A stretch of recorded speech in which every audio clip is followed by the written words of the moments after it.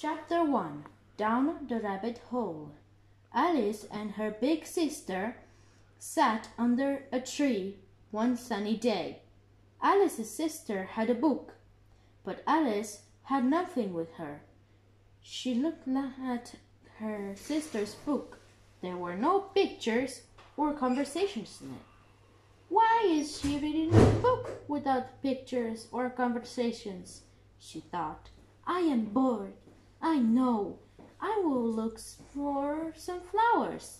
Then she thought, no, it's too hot for that, and I feel sleepy. Suddenly, a white rabbit ran past her.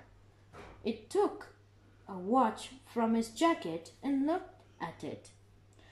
Oh, I'm going to be late, it said.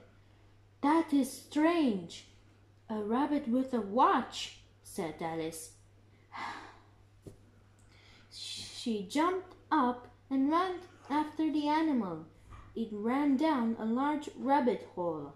So Alice went down the hole too. She did not stop and ask, how am I going to get out again?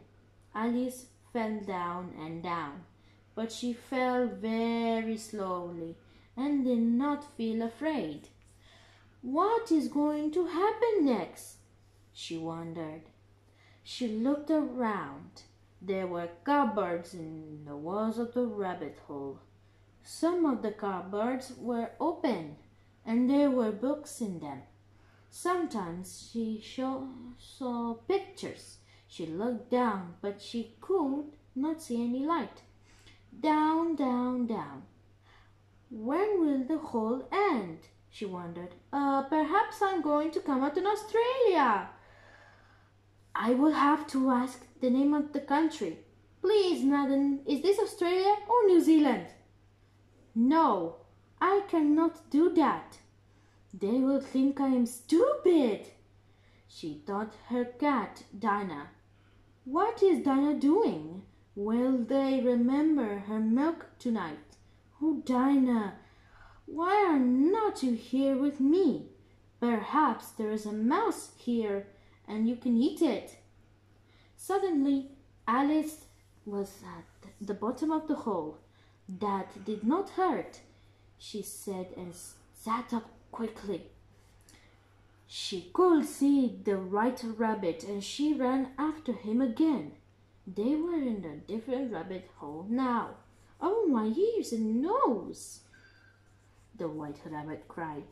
It is getting very late. He ran faster and vanished through another hole. Alice followed him through the hole. Now she was in a very long room.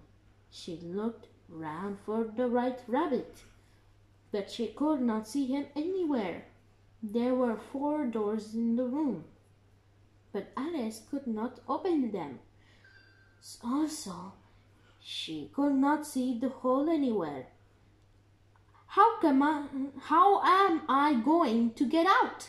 She wondered. Then she saw a little table. It had a very small key on it. Perhaps we'll open one of the doors, she thought. She took the key and tried to open its door with it, but it was no good. The key was too small. The key has to open something,